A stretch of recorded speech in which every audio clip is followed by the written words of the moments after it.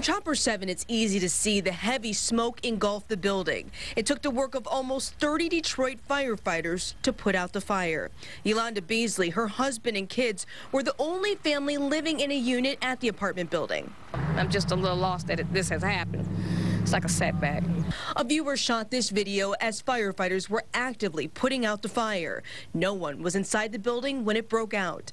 Yolanda was at her godsister's house. One of the neighbors had called and said that the apartment was on fire, and we flew from my house down here. But then as I got off from Davidson, I'm looking, I said, wait a minute. I said, that's a little too close to home. And I turned up LaSalle here and I said, oh no. I said, is that my house?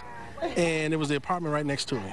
We're told 2 firefighters tried to climb the stairs to battle the flames and smoke. They fell through. Another was injured. All 3 were taken to the hospital. Their conditions are not known. The fire is believed to be electrical. A firewall helped prevent the blaze from spreading to additional units. No one seemed to have any life-threatening injuries. Glad my kids weren't here. You know, I took them to school this morning because they didn't even want to go. Right, it was a blessing. I'm just glad they were in school and everything it's not as worse than it could have been. Yeah, there was nobody in there.